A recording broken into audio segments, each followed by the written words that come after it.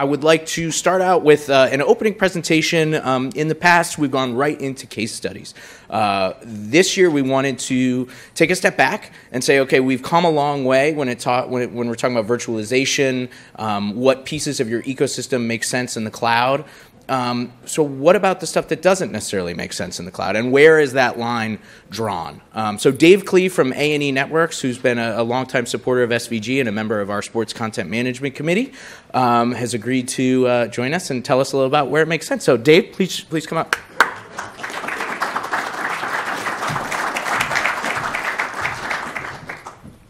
Great. Thank you very much. Good morning. Welcome. Thank you for coming out early on a Monday morning for this presentation. And thanks to Jason and SVG. Really excited to get to talk a little bit about some topics that I'm very passionate about and have been working on the last decade or so, really focused on media supply chains and how media supply chains are changing with new technologies and with the cloud. So that's really what we're going to go through today, is sort of what a typical media supply chain will look like across a broad set of use cases, how that's really starting to change with today's world and the advent of the cloud and a lot of new technologies there, and about crossing the line, about moving from systems inside of our own walls to systems outside of our own walls, from things in our data centers and organizations to things that might be outside, hosted in a public or private cloud.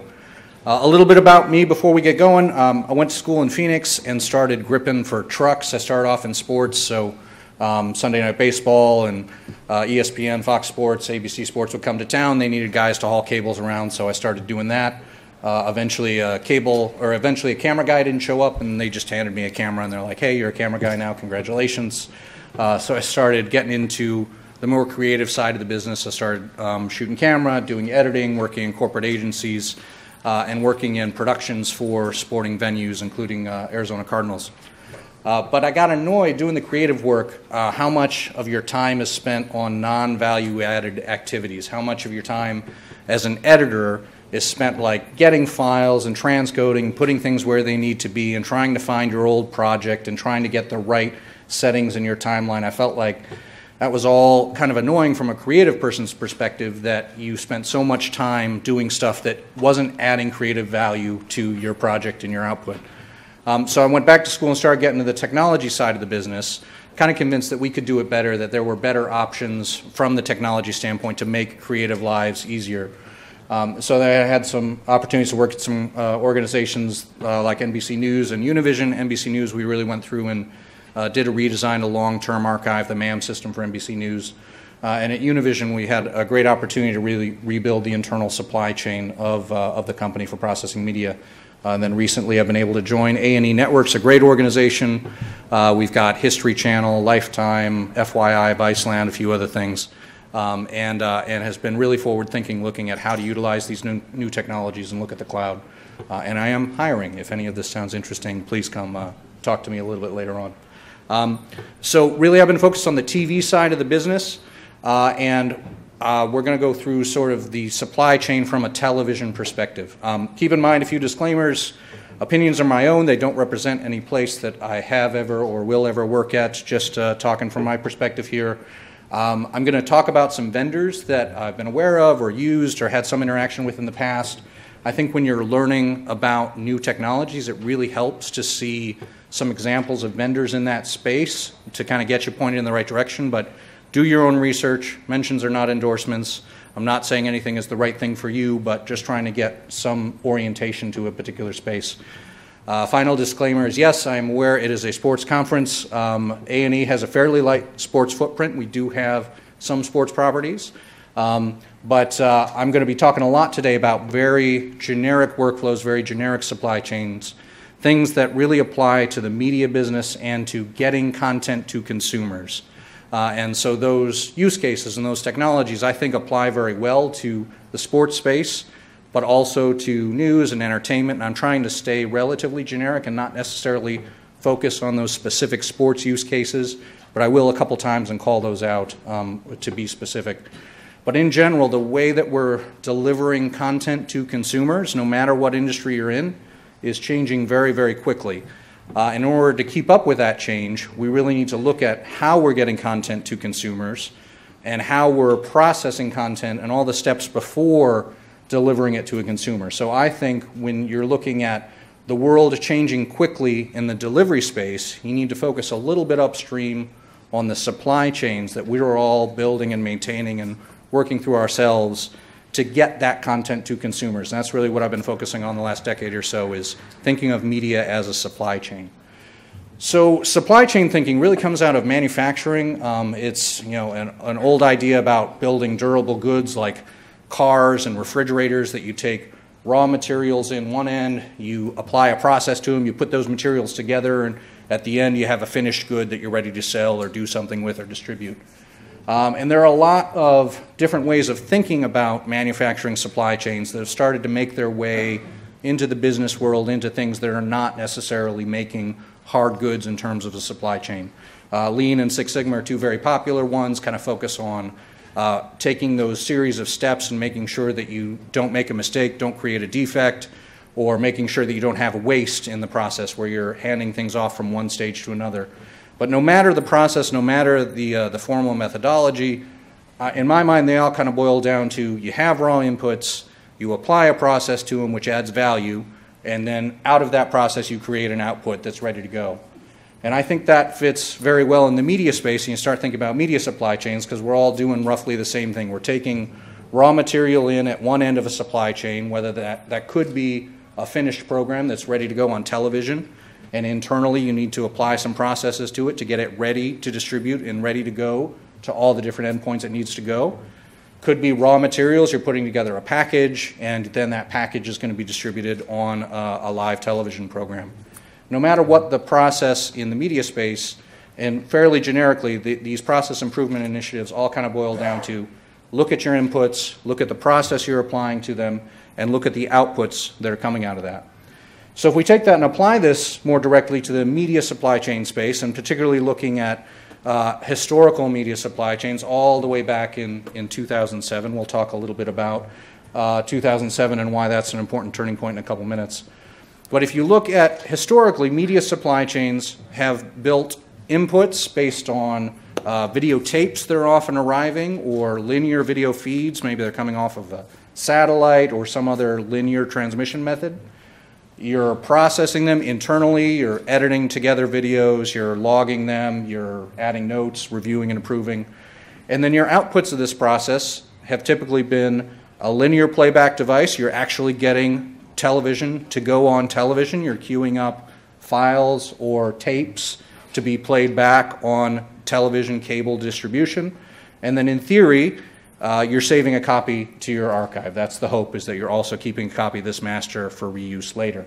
So pretty linear process, all things considered. And the beautiful thing about this in the pre-2007 world is that most of this has been happening historically inside of a media organization's walls, inside of our own buildings and data centers and systems that we can look at and touch and configure and adjust and do whatever we need to. It's a pretty straightforward world, and in the supply chain thinking, all of that inside of our walls allows for some control over the handoff, some control over moving from one step to another, because it's stuff we all can look at and build and maintain and change the way that we see fit for each of our organizations. But that idea of keeping everything inside of our own walls is changing very quickly today, and it started changing really, I would argue, around that time. There's an interesting book that was written a couple of years ago, Thomas Friedman's Thank You for Being Late. Interesting book, and the first part of it, he really talks about how the pace of technological change is growing exponentially, and that we as humans are only able to keep up with it so well. And he actually sat down with Astro Teller, who's the head of Google's Moonshot program at one point in the book, and came up with this graph that essentially puts this down on paper in some way that makes sense, where the technology growth curve you can see is starting off pretty low and has started to go up. Our human adaptability has been pretty flat the entire time. We as humans are able to adjust to new technologies and new things pretty fast, and that's increasing over time. But the Astro Teller and then Thomas Friedman argues in the book that we've now hit the point where this technology growth curve has started to go up exponentially and has started to surpass what we can all do as humans to keep up with the level of change. And so this leads to some very unintended consequences and some very surprising consequences. This is from Singularity Hub, which is a website with Ray Kurzweil's writing on it. But it all kind of comes back to Moore's Law, which is one of the original ideas around exponential growth in technology. Moore's Law originally applied just to the doubling of processor power every 2 years. But in today's world, Friedman and others in the book argue that Moore's Law, the doubling of technology change, the doubling of power, this exponential growth, really applies to a lot of things in technology, and in particular, the cloud is enabling a lot of these new exponential growths in technology, exponential changes. And as humans, this is difficult for us to keep up with because exponential growth on that previous graph, it starts very flat, it looks very normal. It doesn't really kick in until later, and when it kicks in, it leads to some very surprising consequences. One way to summarize this, which also is mentioned in the book, is the idea of the chessboard. There's an old parable about the chessboard, and the inventor of chess supposedly so impressed the king that it was in his kingdom, the king said, "I will give you anything you want. You have invented chess. This is a phenomenal thing. Just name what you want." And so the guy said, "Okay, I'd like enough rice to feed my family." And the king said, "Great, absolutely, you can have that, no problem. How much rice would you want?" And supposedly the guy who invented chess thought about it and said, "You know what? I tell you what, take my chessboard that you like so much, just put 1 grain of rice on that first square of the chessboard, and then double it and put 2 grains of rice on the second square of the chessboard, and double it again to 4 grains of rice, double it again to 8 grains of rice." And the king stopped him right there and said, "Absolutely, you will have that much rice. That is fantastic." Not realizing, of course, that when you really put the numbers on that, that's like an astronomical number by the time that you've doubled to 64 times. In terms of bytes, if you started with 1 byte and then 2 bytes and then 4 bytes and you double all the way 64 times, you end up with something like 9 exabytes. It's like 90 quadrillion. It's like impossible to wrap your head around how big a number this is. If you took that number of grains of rice and laid them end to end to end, you'd have something like a 58 trillion mile long string of rice, which is enough to get to the moon and back 125 million times. It's an insane number that makes no sense, but it starts very predictably. It starts very linearly. The first half of the chessboard sort of looks like growth as you would expect growth to be. But he sort of coined the term back then, Ray Kurzweil did, hitting the second half of the chessboard. Hitting the second half of the chessboard, after you've doubled and doubled and doubled and continued to see that exponential growth, you start to see those really unpredictable effects come out, those things that you really didn't expect. At first it looks pretty normal, but after a while it really starts to make some unexpected things happen. And so again in the book he argues that 2007 was really the year we started to hit, in our technology space, the second half of the chessboard. So we've been growing from the microprocessor era all through a lot of different technologies, but 2006 to 2008, right around that 2007 mark, really is a remarkable time in technology. That's when Twitter was announced, Facebook started to expand beyond college campuses at that time, Internet hit 1 billion Internet users at that time, YouTube came online in 2006, Netflix started working, Hulu launched their first streaming service in 2008, I believe. And in 2007, the big thing that really changed was what people thought of as television. This iPhone, the introduction of the iPhone, is really what changed what people did for consuming what we thought of as television, for consuming media and video in particular. And of course, AWS and the ideas of cloud computing came out of a few different companies right around this time. And so this change in what people thought of as television and the launch of these services that were suddenly streaming video, for a lot of media companies was the first time that we were all starting to think about crossing the line, that suddenly we had all of these things we used to control inside of our own walls, often including getting the content to the consumer, which was taken care of on a device, a lot of devices, inside of our network, inside of our own walls that we would then stream over a satellite or to wherever it needed to be. Now, for the first time, we all started to look at crossing the line outside of our walls and giving our content over to somebody else in the internet or in another service for delivery to consumers. And so that really was an interesting change for our media supply chain because we had been so focused on inside our own walls and inside our own data centers and facilities. And then we added on this new output. And for a lot of places, it started pretty simple. It started, with the basic stages of this exponential growth, right? We started adding digital distribution. Maybe we made a deal with Hulu or Netflix or one particular distribution partner. And that was now one more thing that was expected to come out of these internal processes that we had built. And so that was pretty good to start. And you think about what's involved in digital distribution. Usually you're not using the exact same video file that you would use to play back on television. You're using something else to get to a digital distribution partner. And so you're going to transcode that file. You're going to package it up with the right metadata. You're going to probably do some quality checks. And then when you've got everything ready to go, you're going to send it off to your final destination, upload it to Hulu, upload it to whatever streaming partner you have. And so that worked pretty well when we all had our first streaming deal and our first partner to onboard. We basically took our internal stuff, and when we were done, we packaged it up and we said, okay, now we're going to cross the line. Now we're going to take the time, we're going to take the wait time to send this stuff outside of our organization and upload it to the final destination. Great for one partner, but then once you realize you have 5 partners or 10 partners or a few dozen partners or a few hundred partners, this starts to become really inefficient. And so the kind of more modern way to look at it that's been coming around the last few years is that you get your content, you get your master video files up into your cloud, up into a tool that's going to help process them earlier. So you send one master out into a cloud, and then you process it and distribute it many different times from there. So you pay the penalty to and then wait time and waste sending that content up once, and then from there you can redistribute many different times, which to a lot of people it's not the right situation or not right strategy for every situation, but for a lot of folks this really helps solve the bottleneck of crossing that final line and getting content to distributors many different times. Let's just pay the penalty once and distribute many from there. So that's great. So that has sort of put digital for a lot of folks as the first thing firmly over the line, firmly outside of our walls. Depending on the strategy and technologies you have, you're producing things that are now outside of your walls in systems that you may not be able to look at and touch and configure and change as you used to. And the same thing is now starting to happen in other places in the supply chain, particularly ingest. So 2007, think back to a very videotape-based world.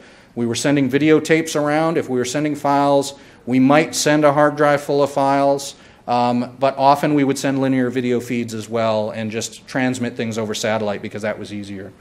But coming along shortly after 2007, and then in 2009, 2010, with videotape being harder and harder to get a hold of, is the idea of file-based ingest. So we as media organizations are receiving content from all over the world, from all different people, and we're receiving that content and then transferring it often into our systems locally, and then we're checking it out, making sure it's what we want, and editing it together and using it throughout the rest of the supply chain.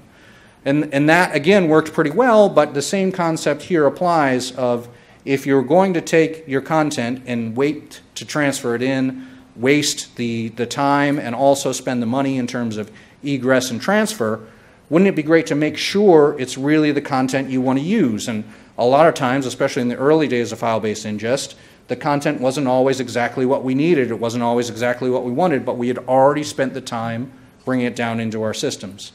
So there are a lot of tools that have been coming around the last few years, particularly on the file-based ingest side of the equation, to store that for you in the cloud, have things in a type of portal. You can review it, quality check it, do some basic work in the cloud, and only bring it down, only spend that penalty, pay that penalty to bring it into your systems when you're sure it's what you want. And so there again, that's sort of an extension of what we started to do on the digital distribution side, bringing that to the beginning of the supply chain in the file-based ingest world.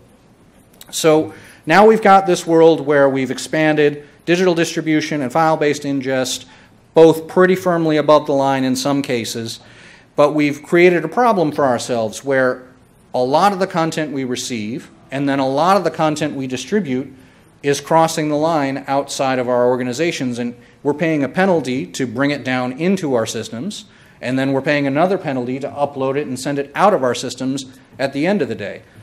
So a lot of people start to ask, of course, could we just do this? Could we just take the files that we're receiving in the cloud from other people, kind of keep them there, do what we need to do, and then get them out to digital distribution endpoints?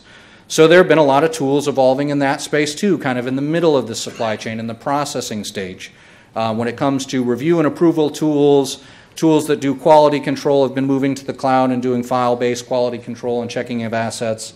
And there's been some really interesting things happening in the cloud editing space the last couple of years. So historically, I would say the cloud editing space has moved along pretty slowly because you need the real-time access to video to be able to do changes to your video in the cloud.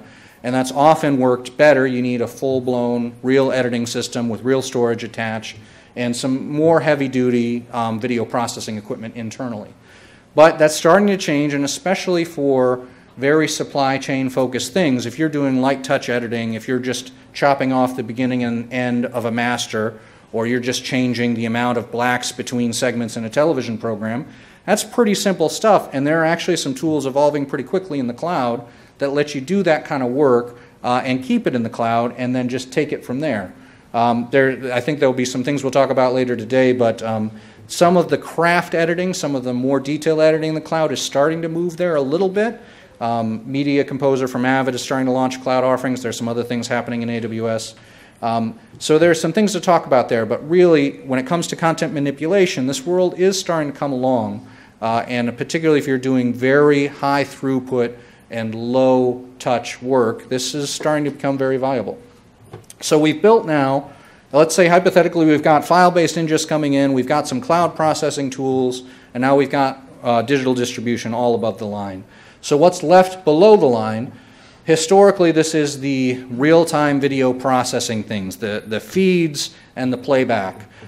Those things are starting to change a little bit too. From a couple years ago at AWS reInvent, which is Amazon's annual conference, there were some really interesting case studies from Discovery and from Turner. Discovery in particular, where they're starting to do what historically we've needed, real hardware in our own facilities to play back a television channel in real time. That stuff has started to move to the cloud a little bit. They're starting to make it so that you can get into that space and have real-time linear playback and sometimes even real-time ingest feeds. There are a lot of vendors, I think it's moving very quickly in this space when it comes to trying to do real-time video feeds. There are different uses for different use cases. It really depends on what you're looking to do. But the real-time video world really used to be only inside your walls. It's starting to evolve, and I think relatively quickly. So if we've got our supply chain and we're able to do real-time video in the cloud, what's left? There's tape and then there's archive. So first on videotape, let's be done with videotape. Let's all agree we want to be done with videotape. There are different ways of getting done with videotape. But the videotape of this world can't really fit into a new paradigm easily. It needs to be digitized, it needs to be available, it needs to be queued up and ready to go. If you need to go back to videotape every time you want to reuse something, that's a real challenge. And I'm not going to necessarily belabor that point on getting on a soapbox about how your videotapes are currently decaying on shelves and slowly going away before your very eyes. So we'll get off that soapbox and we'll move on. So in theory, we're getting rid of videotape in this world, and we're not necessarily going to move forward with that, hypothetically, in a perfect scenario. So what's left now, then we have the archive. And so historically, here again, the archives have been internal because that's the most cost-effective way to do it. That's the most effective way to connect it to the rest of our systems. When all of our systems were internal, of course, you wanted your archive system internal so that it could connect back to your editing systems and your real-time video processing systems. So if you needed to reuse something, you could get at it quickly. That's the only way that it really made sense. But now that we've moved a lot of things into the cloud, particularly, let's say, digital distribution, if you want to reuse something out of your archive, if you want to go back to something in the past, you're actually paying a big penalty because your archive is now back in your facility, inside your walls, behind, in many places, an LTO tape robot that only can do so much work at a particular time and only pump so much data through at a particular time. And if you want to reuse stuff in the cloud, that can become a real bottleneck for you. In addition to that, with the archive back behind our walls inside our own organizations, we don't necessarily get to take advantage of a lot of the new technologies that are evolving in the cloud. So you look at cloud archiving, and kind of this idea of asynchronous annotation, which is taking machine learning and artificial intelligence and applying it to large volumes of media archives. And that's really where some interesting things are happening in the cloud space. So you can take your archive, you can find new assets, derive intelligence, find associations in there that you might not have been able to do when it's locked away in your internal walls behind an LTO archive robot. So making that data accessible to these new things and taking advantage of these new technologies as the cloud continues to drive that exponential transformation in technology kind of allows some interesting things to be done inside the archive. The bottom left corner, it used to be the cost of archiving. It was really untenable for the big media files to move to the cloud. And that's the graph in the corner is showing the price of the lowest tier of Amazon storage since it was announced. It's a linear decrease as the big black line, but then the blue line is actually tracking the lowest cost Amazon storage tier since Amazon announced cloud storage. So it's not like at zero yet, but with the new announcement last week of essentially $1 a terabyte for the Glacier Deep archive, given that's cold storage, that's only good for certain situations.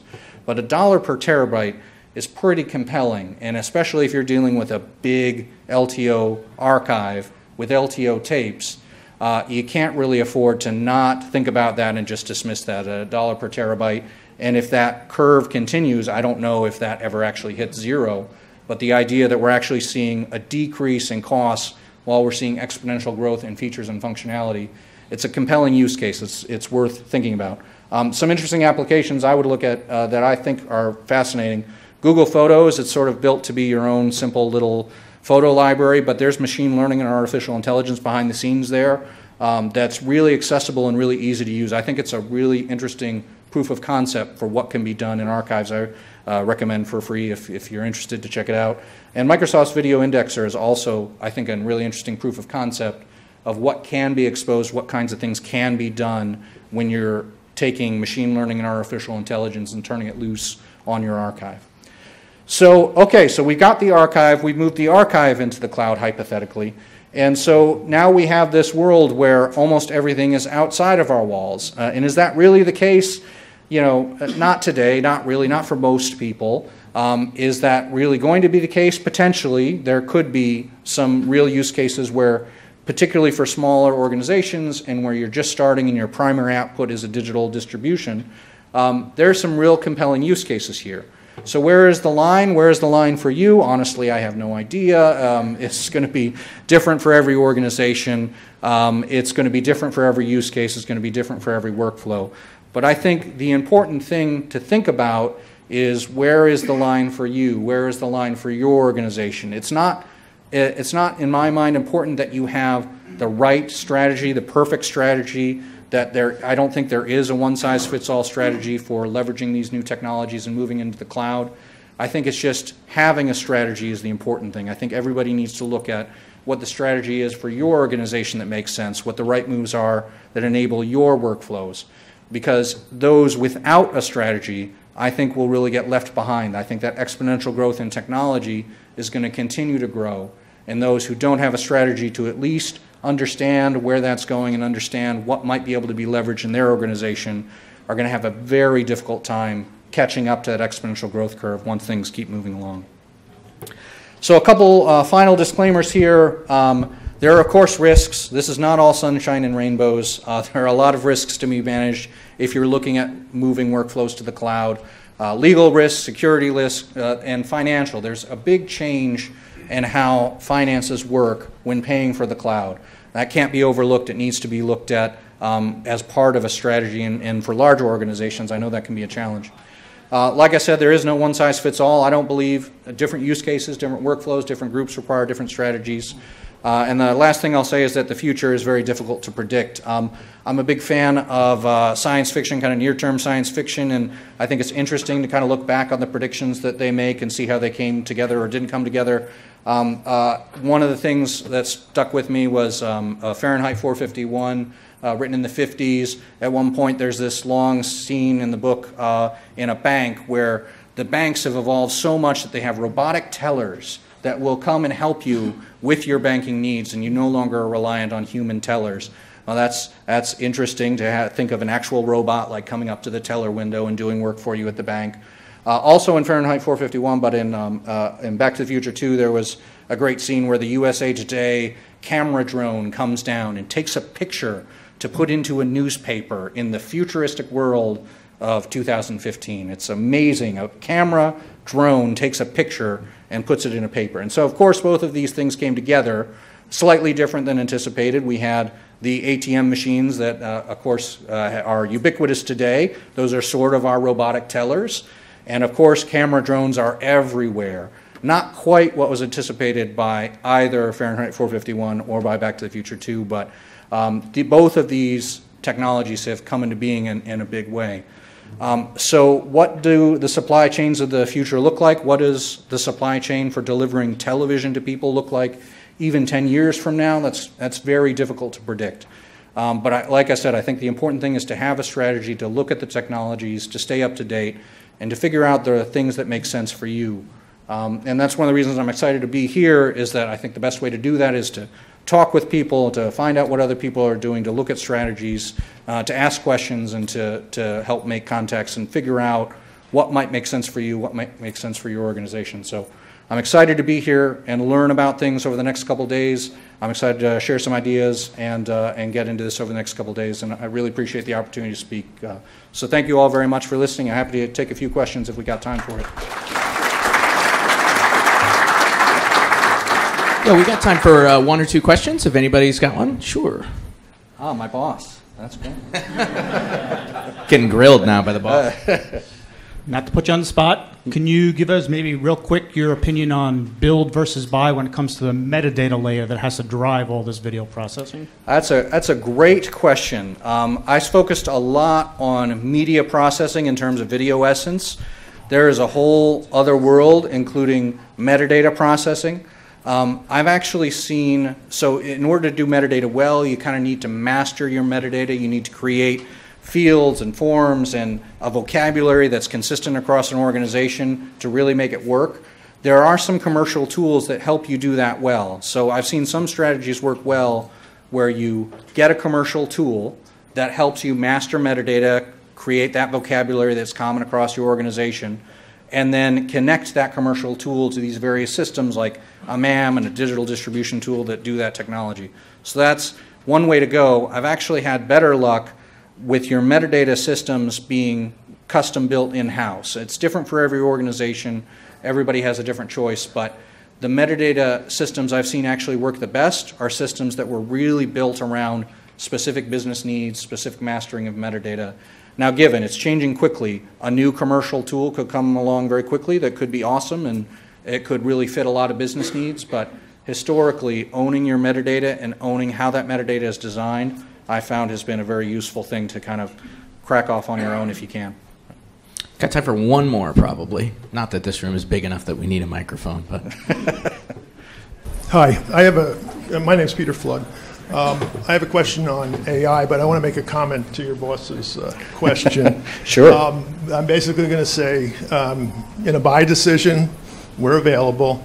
We process metadata. It becomes descriptive.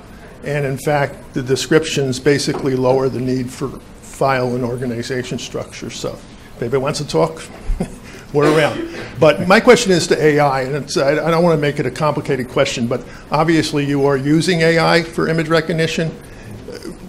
What's your thinking around the quality control of that? Because a lot of our work realizes it's subpar what comes out in most solutions, and I'm not picking on anybody. But have you thought about a quality control when it comes out to the extent it's going into an archive or it's real production? So that's my question. No, it's a very good question, and probably a whole topic, forum discussion in and of itself. High level, I think that it's still kind of early. I think some of the AI stuff I've seen has been particularly useful for some use cases, like speech to text, where you're going to take a long video, you're going to get speech to text back as a starting point, and then you might have a human curate the rest, and you might actually get usable closed caption or subtitles out of that. There are places where I think a human-assisted AI is extremely valuable and tenable today. Is it really to the point where we can just turn AI loose on an archive and let it run through and discover everything for us automatically? Probably not. There's some human design that needs to go into it anyway in terms of, for your use cases, what assets need to relate to what's the most important to you.